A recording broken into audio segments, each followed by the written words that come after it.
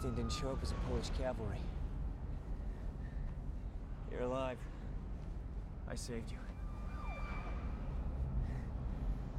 Do I get any thanks? No. All you can do is clam up. You want to talk? Tell me to fuck off? Fuck off. You had to kill Fanning? The fuck is Fanning? Fanning, the cop. Why'd you have to kill him? He probably got family, kids that's gonna grow up without him. He believed me. Oh, I should have saved him because he believed you. No, not that. Yeah, that. Yeah, well, yeah, that. What's wrong with that? That's what I do for a living. Some living. Head downtown. What's downtown? Well, how are you at math? Sorry, for 5 hits, I did 4. Why didn't you just kill me and get another cab driver? Because you're good. We're in this together. Fates intertwined, cosmic coincidence, you know. You're full of shit. All that crap. I'm full of shit. You're a monument of it. You even bullshitted yourself. All I am is taking out the garbage, killing bad people. Well, that's what you said. You believe me? Then what'd they do? How do I know, you know? Look at that.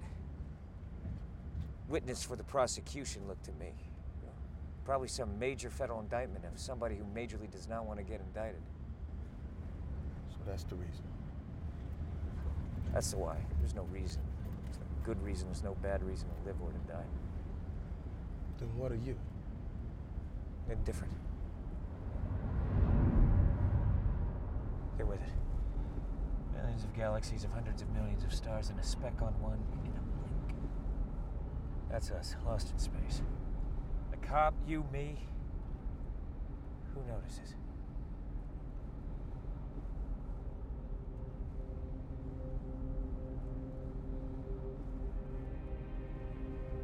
What's with you? As in? As in, if somebody had a gun to your head and said, you gotta tell me what's going on with this person over here or I'm gonna kill you. What is driving him? What was he thinking? You know, you couldn't do it, could you? Because they would have to kill your ass because you don't know what anyone else is thinking. I think you're low, my brother, way low. Like, what were you, one of those institutionalized raised guys? Anybody home? And the standard parts that are supposed to be there in people in you aren't.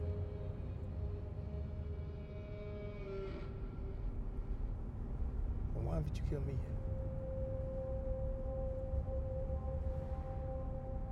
Well, the Gabby's not Lag Max, Sigmund Freud meets Dr. Ruth. Answer the question. Look in the mirror. Paper towels, clean cab, limo company someday. How much you got saved? That ain't none of your business. Someday my dream will come. One night you'll wake up and you'll discover it never happened. It's all turned around on you. It never will. Suddenly you are old. It didn't happen.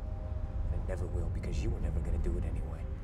You're pushing in a memory that zone out in your Barco lounger, being hypnotized by daytime TV for the rest of your life. So don't you talk to me about murder. And all it ever took was a down payment on a Lincoln Town car. For that girl, you can't even call that girl. What the fuck are you still doing driving a cab?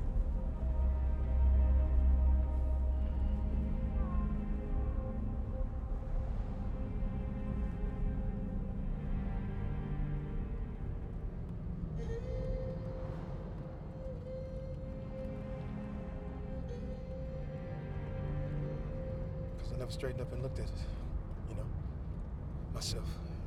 I should have.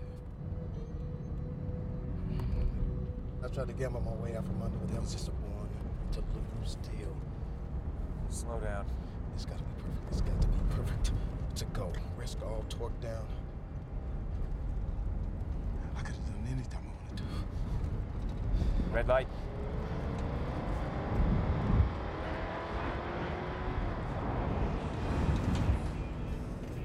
But you know what? New news.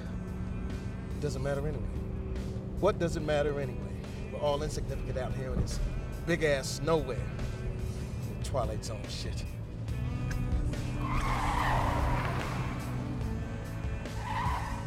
Says the badass sociopath in my backseat.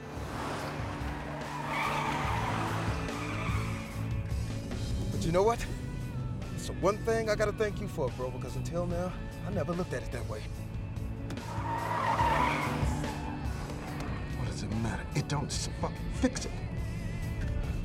What do we got to lose anyway, right? Slow down. What?